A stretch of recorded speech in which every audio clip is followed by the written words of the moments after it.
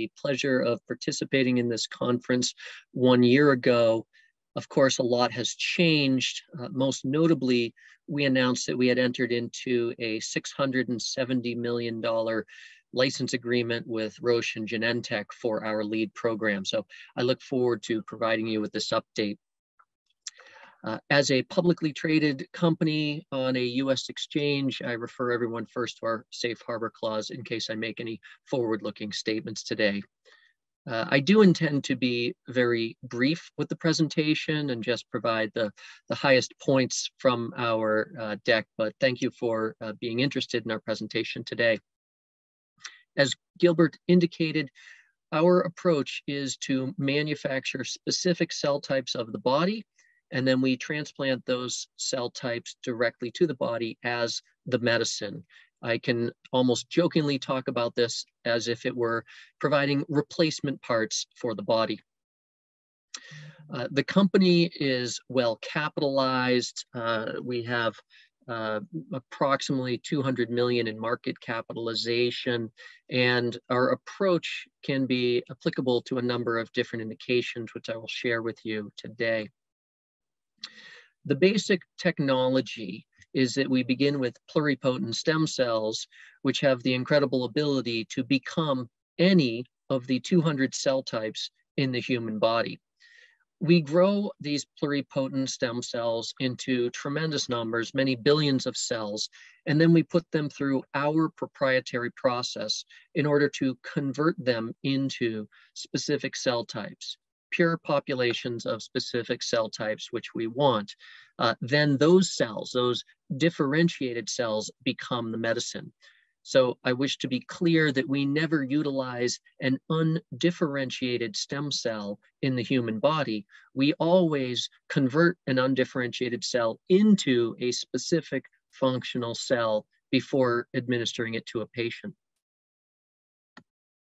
The 5 programs that we have are shown here. 3 of them are already in the clinic. I will touch on each of them briefly today. The manufacturing of the cells is done at one of our 2 GMP facilities. We have approximately 50 employees that are dedicated to this facility, which is located in Israel. And pluripotent stem cells have this wonderful property that they can become any cell in the human body. We currently are focused on the cells shown and highlighted here in orange, but as we grow and become successful further, we may be able to go into additional areas if we wish. The lead program is called OpRegen. It is an RPE cell transplant to treat one of the leading causes of blindness. This is the deal that we entered into with Roche and Genentech. We received 50 million US for an upfront payment with an additional $620 million in potential milestones. Genentech will be directing and funding all clinical development and commercialization of this program. We are currently the manufacturer and we provide additional support. The approach here is to address this terrible condition which robs people of their vision. There is a wound in the back of the eye which grows larger as cells die off. We replace those cells. We manufacture and replace those cells. An image of what this looks like comparing pre-transplant with post-transplant is shown here. The RPE cells degenerate, typically with age, and if you can manufacture and transplant safely new RPE cells, you can rescue vision and stop this disease. A remarkable finding from our clinical trial, which has been repeated 5 times, is that we were able to place our cells right across the area of atrophy in the eye. And after doing so, we were able to show that the area of atrophy after 1 year had either not changed or become smaller. That is an incredible finding because human beings lack the ability to naturally regrow retinal tissue. Our cells were transplanted, integrated, and stably remained within the patients for many years. We have no cases of rejection of our cells, and these patients on average gained almost 13 letters of visual improvement at 1 year. So not only did the area of atrophy get smaller instead of continuing to grow, but the patients could see better. I will just mention that this is an example that you could see these changes in as little as 3 months. We've colored it in so you can see the area of damage. It can become smaller. This is just one aerial image. We, of course, take dozens and dozens of cross sections using high resolution OCT imaging in order to see. This is just a summary to give you an example of how profound. Again, this cannot happen naturally. It comes from our intervention. We are prepared to satisfy the commercial opportunity because we have moved our production into three-dimensional bioreactors. We can manufacture many billions of cells in a bioreactor. We do this without any sort of gene editing. We have a thaw and inject allogeneic formulation of this product, which can already generate thousands of clinical courses at this small scale. And of course, it is straightforward to go into larger bioreactors. I won't hit on these points, only to say at the bottom of this slide that our belief is that in certain settings, using an entire cell may be better than a small molecule. And we believe that the data that we have generated in the setting of dry AMD is a wonderful example of the power of a cell being greater than an antibody or a small molecule in certain settings. We are also clinically testing a similar product in the setting of spinal cord injury. People like this young man who was on our clinical trial often are robbed of their ability to move. He needs mobility. He needs upper extremity mobility in his arms and his wrists in order to maneuver his wheelchair and to drink from his bottle of water there. Gaining or regaining that motion, that mobility in the upper extremities is critical to independence and quality of life. And we do that by manufacturing and transplanting oligodendrocyte progenitor cells. These cells fill the cavity which forms after an injury, and they support the surrounding tissues, and they provide a myelin sheath for neurons to benefit from and reestablish neuronal connectivity. In the clinical study of 25 patients with cervical injuries, 96% of our patients improved, meaning they gained mobility during the observation period, and a full 32% of them gained 2 levels, which is really an exceptionally high amount of improvement for patients with these severe spinal cord injuries. To give you an example, that would be equivalent to moving a patient from a cervical level 4 to a cervical level 6 injury. That's a grade or a description of the injury.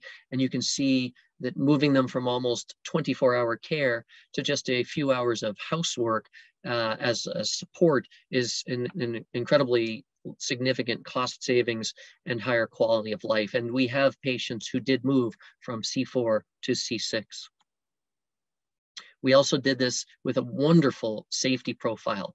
There were a total of 534 adverse events in this trial, but only one of them was possibly related to our cells, and it auto-resolved. It was a grade 2 dysesthesia. So we never had any rejection of these cells, and we have data now going as far as 10 years in some of the earliest treated patients. We also have greatly improved upon the manufacturing quality and purity.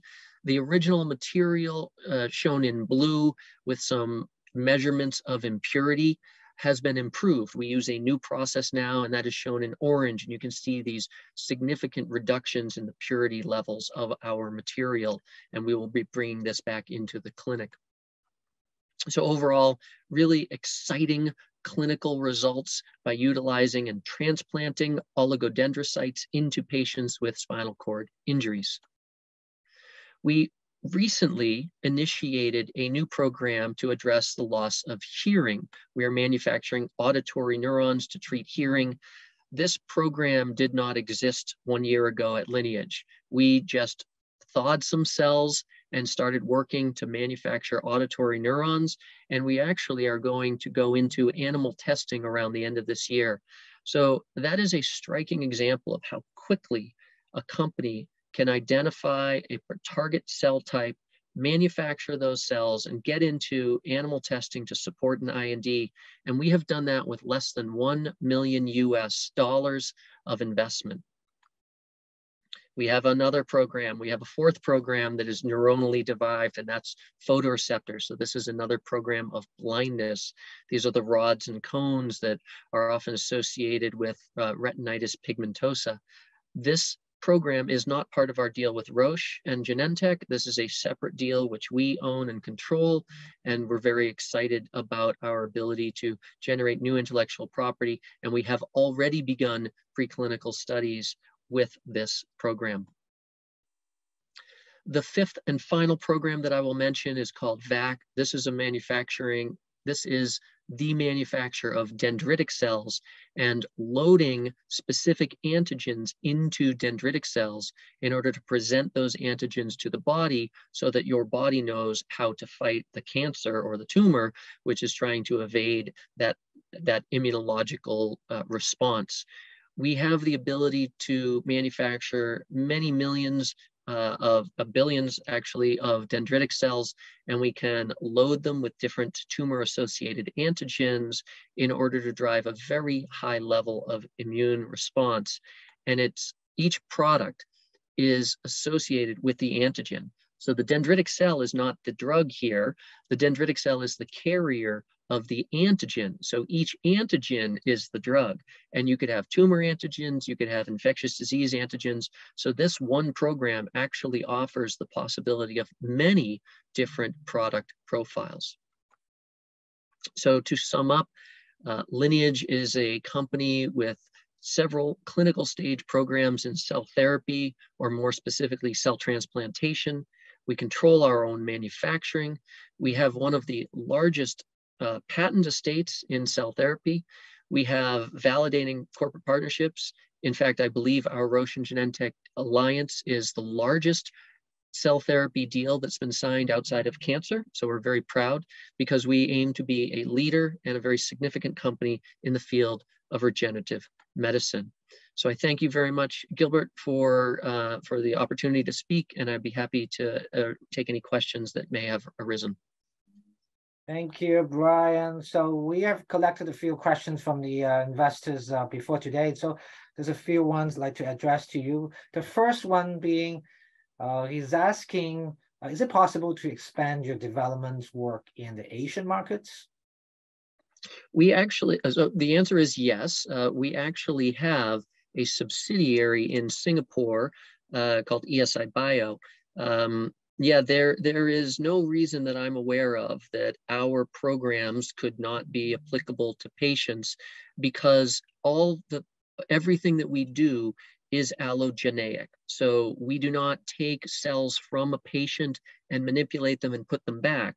We have a single cell line, and that cell line converts into specific cell types, which we believe could be used by anyone, regardless of what their underlying genome or phenotype is. So that's very exciting. But I should explain that one of the reasons why it is so widely applicable is that your eye does not have a lot of immune cells in it. The eye is very tolerant of foreign material. So we have patients that spend about 3 months on immunosuppression, but then we take the immunosuppression away. And I will repeat that we have never had a case of cells being rejected from either our spinal cord or our dry AMD programs. So another question is asking, which of your product candidates you think has the most potential? The technology is broadly applicable. So it is a difficult situation, because I think that giving someone mobility, literally the ability to raise your arms up when you were otherwise unable to move them, is an extraordinary improvement in quality of life. But the number of patients that have spinal cord injuries is much smaller than the number of patients that have problems of blindness. So it would be difficult for me to measure. But what I can say is that the dry AMD program is very interesting because there are two forms of dry AMD, wet and dry.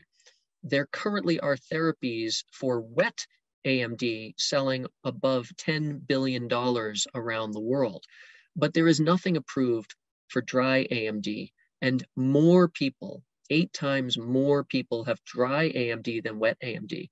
So the AMD market opportunity might be extraordinarily large and in fact larger than everything else that we're doing put together. Okay, the next question. What do you think ultimately OpRegen will be worth if all things being successful at the end? If all things are successful, many billions of dollars, because of what I just mentioned, that wet AMD has proven to be tolerant of many billions of dollars of sales already, and there are more people with dry AMD. So I think if that product gets approved and has a product profile that matches what we have seen so far, I think it can be incredibly successful. Great. The last question for you here. Your company share price seems to come down a bit, corrected a bit this year. What will be the major driving forces for Lineage in the upcoming 12, 18 months to be there on the uptrend again? I would say that it is very difficult to find a biotech company whose share price did not come down in the most recent 12 months. So it is not, we are in very good company, but I think that the bear market, the bad biotech market, has been with us for over 1.5 years, getting close to 2 years, and I think there will be a recovery. So my job, in order to help shareholders benefit, is to ensure that Lineage is well prepared and well capitalized to be one of the more successful companies when capital begins to return to the sector. And I hope we are beginning to see some signs of that even today. Great. Thank you for addressing all the questions, Brian. Thank you for being with us here today. It is my pleasure, Gilbert. Thank you for the opportunity.